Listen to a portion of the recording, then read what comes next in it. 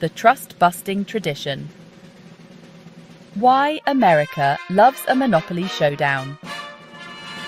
America has a love-hate relationship with big business. We admire ambition and success, but we also fear concentrated power. That's where antitrust laws come in. They're designed to prevent any one company from becoming too dominant. Think of it as a way to keep the playing field level. Antitrust laws aim to protect consumers. They promote competition, which means more choices and lower prices. When one company controls a market, they can dictate terms. This hurts consumers and stifles innovation. Throughout history, the US government has stepped in to break up monopolies.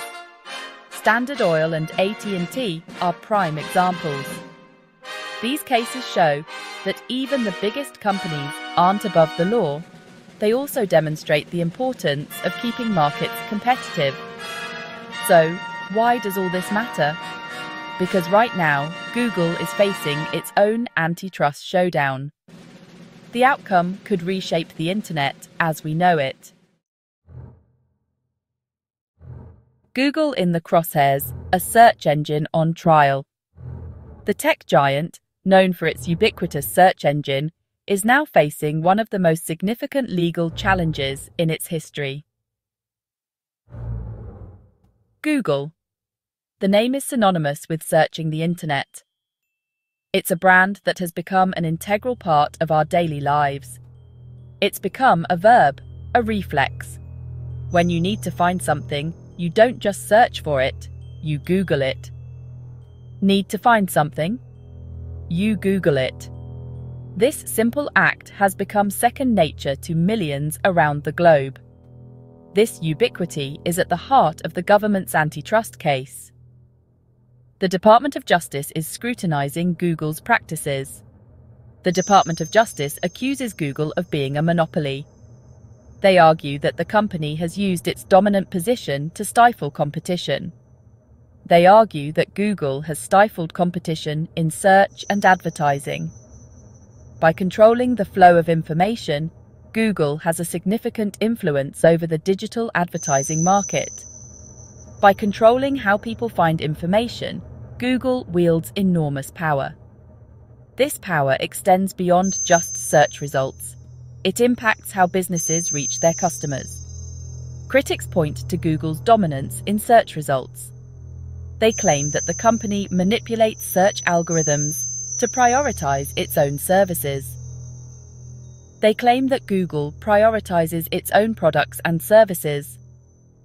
This practice, they argue, undermines fair competition and limits consumer choice.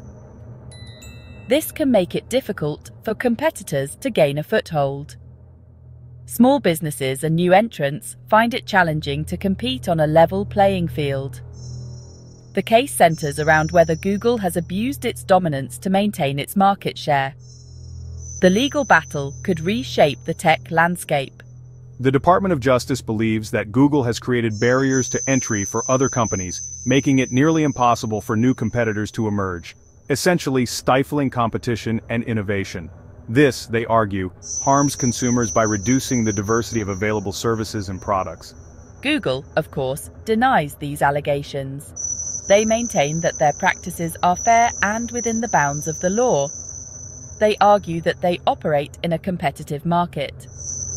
According to Google, their success is due to their ability to innovate and meet user needs. They claim that their success is a result of innovation and providing a valuable service. Google insists that they are constantly improving to offer the best user experience. We believe that our success is rooted in our commitment to innovation and delivering the best possible user experience. Our goal has always been to make information accessible to everyone. We compete fairly in a highly dynamic market. The tech industry is ever evolving, and we strive to stay ahead by offering superior products and services. The trial is ongoing, and the outcome is uncertain. The stakes are high, and the implications could be far-reaching for the tech industry. However, one thing is clear. Google is under intense scrutiny. The world is watching closely as the case unfolds. The government is taking a hard look at the power of big tech. This trial could set a precedent for how tech giants are regulated in the future. Do you think Google has too much power in the search market? The debate continues, and the final verdict could change the digital landscape forever. The nuclear option. Could Google be broken up? The possibility of a forced breakup looms large over Google. This tech giant, which has become a household name, is now facing one of the most significant legal challenges in its history. It's the most drastic outcome of the antitrust trial. But is it likely? The stakes are incredibly high, and the implications are vast. Breaking up a company is no small feat. It requires not only a legal mandate, but also a detailed plan to dismantle and redistribute the company's assets and operations. It involves complex legal and logistical challenges. The process would be lengthy, involving numerous legal battles and negotiations. The government would need to prove that a breakup is necessary to restore competition. This means demonstrating that Google's current structure stifles competition and harms consumers. This is a high bar to clear. The burden of proof lies heavily on the prosecution, and the defense will undoubtedly put up a strong fight. If Google is broken up, it would have significant ramifications. The tech landscape as we know it could be fundamentally altered. The company could be split into smaller, independent entities. Each new entity would need to establish its own identity and operational strategy. For example, Google Search might be separated from Google Advertising. This separation could lead to a more competitive market in digital advertising. This would fundamentally change how these businesses operate. New management structures and business models would need to be developed. The impact on consumers is difficult to predict. While some may benefit from increased competition and innovation, others might face disruptions in the services they rely on. Some argue that a breakup would lead to more innovation and lower prices. Smaller companies might be more agile and responsive to consumer needs. Others fear it could disrupt services and create confusion. The transition period could be particularly challenging for both consumers and businesses. While a breakup is possible, it's not a foregone conclusion. The court has several options at its disposal. The judge may consider other remedies, such as fines or behavioural changes. These measures could address antitrust concerns without dismantling the company. The final decision will have lasting consequences for Google and the tech industry as a whole. The outcome of this trial could set a precedent for future antitrust cases. What do you think will happen if Google is broken up?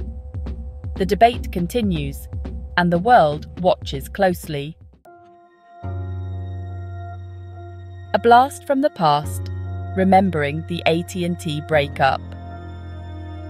The spectre of the AT&T breakup hangs over Google's antitrust trial. It serves as a potent reminder of the government's willingness to reshape industries. In 1984, AT&T, once a monolithic telecommunications giant, was broken into 7 smaller companies. This historic event was the culmination of a decades-long antitrust battle. The government argued that AT&T's monopoly over telephone service was stifling competition and innovation. The breakup was intended to open up the market and benefit consumers. The results of the AT&T breakup are still debated today. Some argue that it led to lower prices and more choices in the telecommunications industry. Others claim that it fragmented the market and slowed down innovation. The AT&T case provides valuable lessons for the Google trial. It highlights the complexity of antitrust enforcement and the potential consequences of government intervention. It also